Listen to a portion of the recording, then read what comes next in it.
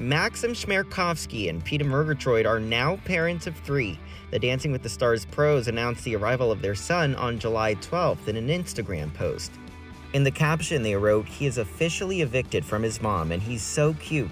Birth details later, but for now we wanted to let you all know that mom and baby are doing perfect and delivery took around 47 seconds total, exactly 1 push.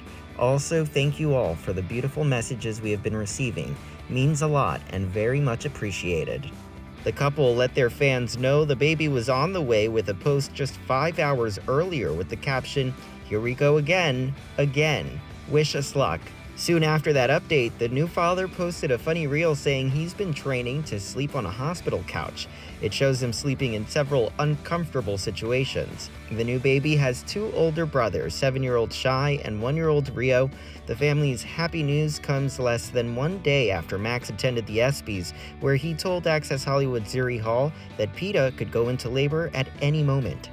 On a personal level, I'm a huge fan of sports, period. So whenever there's an opportunity like this to be a part of something meaningful and also exciting, absolutely.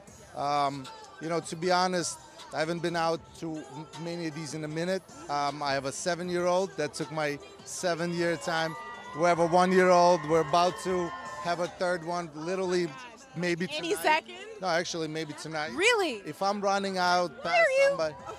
Because we had because I'm not, what am I doing? Sitting next to her. It's true. Yeah, so we have a plan. The too cold thing. If I see her cold twice, that means I'm out. Okay. So yeah. You've got a game plan if you need to exit quickly. Yeah. I love that. Dressed like this, that's my goal. So I'm like, babe, come on. You got to do it when I'm ready. So the kiddos, tell me, what are their latest milestones? Like, what phases are they in right now?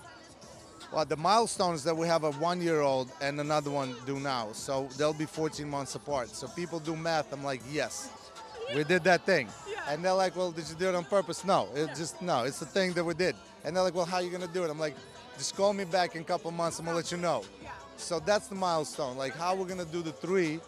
2, you have a set of hands each, but, we'll figure it out.